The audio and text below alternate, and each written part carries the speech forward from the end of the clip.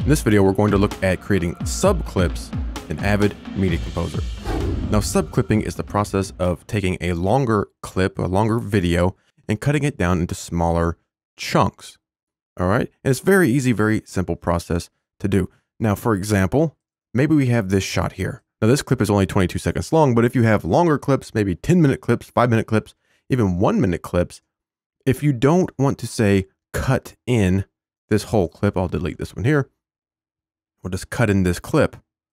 And we know we're only going to want to use a little bit of it. Well, then we have to trim it down. Okay.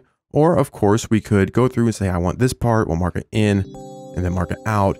And we start building up our sequence like that. But maybe we're not ready to build up our sequence. Maybe right now we're just looking for the best shots. So that's where subclipping really comes into play. Right here we have our actor, moi. And this clip is pretty long. It's like 7 minutes long or so. Okay, so what we want to do is go through here and find the good shots, and we'll subclip those out. Okay, so say right here's a good shot. We'll mark an in. We can use our keyboard, just the arrows on our keyboard, or we could, of course, scroll forward with the mouse and say right there is where we want to mark it out. So we mark it out. Now, I'm going to actually create a new bin first. You don't have to. You can drag your subclips into your main bin or whatever bin you want, but I want to create a new bin here. And let's go and rename this to Subclips. Okay. We'll just set this down here for now. So right here we have our shot marked. And if we come up here in this upper corner, you can see we got a pop-up that says create subclip. And it's just that easy. So just grab this here, drag it down, and there we go. There we have a subclip.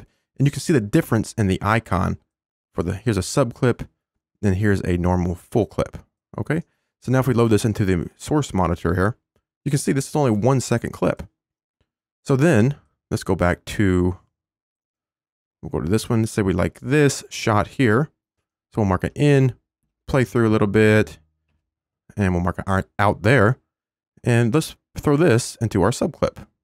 There's another subclip for a shot. Then we can keep going through and find all the shots that we want that we think are good. So there's another one we'll say is good. We'll just keep subclipping this out. And once we get done, actually, we could even structure this out almost like a storyboard. Let's actually create a few more subclips first. So let's load up a new clip here. And we'll just go from here. Mark it out there. We'll grab a subclip, throw it in here. Go through all of our clips. We have so many clips to go through. So we're marking the best parts of the clip that we want. So that way, when it comes time to actually edit, we have all the smaller clips to work with. Much easier to build up your sequence that way.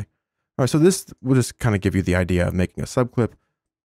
Then once we have everything clipped out here, subclipped out, just grab them all and we could throw them into our sequence. And there we go.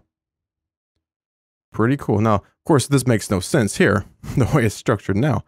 But that is the idea of subclipping, of taking longer clips, using your in and out exactly where you want, and creating a smaller subclip, something that's easier to work with once you get down to creating your main sequence.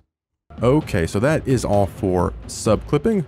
A very nice process for finding the best parts of a clip, making them into smaller, easier to manage little chunks. So that way when it comes time to edit, it should be a little bit quicker. You're not having to load up entire long clips. You already have the best clips already subclipped out. You can build up your sequence much faster.